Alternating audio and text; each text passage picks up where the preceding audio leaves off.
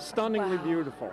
Yeah, that's Yeah, got to be one of the most amazing things I've ever and seen. you can see the gradation in the sky color Yes. down to the horizon, Oh too. my goodness. Yeah. I am seeing a bit of that 360-degree sunset. Yes, yeah. That is really cool.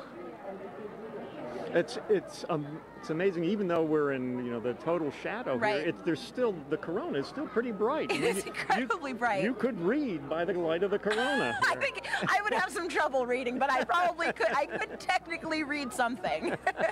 So, Eric. Oh, and actually, we have the International Space Station flying over right now, so they are actually seeing not one, but two views of the eclipse. They're able to see not just the moon passing in front of the sun, but they're also able to see the shadow of the moon passing over Earth, which is absolutely incredible. I mean, I can hardly imagine a view being better than the one we have right now, but if there is one, it's probably on the space station. It's from the space station for sure. Wow. So yes, they're able to take some pictures of that, and that is just incredible. Just incredible.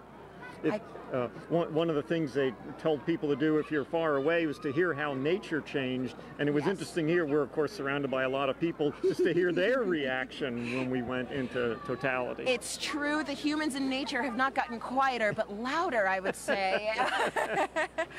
But I mean, you can definitely hear the loudness has a different kind of character to it. There's almost like a, I mean, I don't know if wonder has a sound, but I think this might be it. Yeah. Hushed awe. Yes, hushed awe.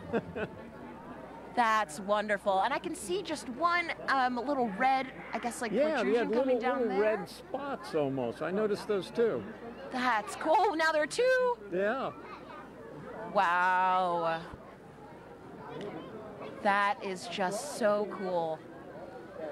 Yeah, I like the 360 sunset. It's a little hard to see behind us, but it's. Oh, we've got at least one or two drones. Yes, our robot overlords. Of course. And so, Eric, I know that, I mean, clearly with the drones, people are starting to get involved in the eclipse, and I know that there are lots of ways that people can actually get involved. One of those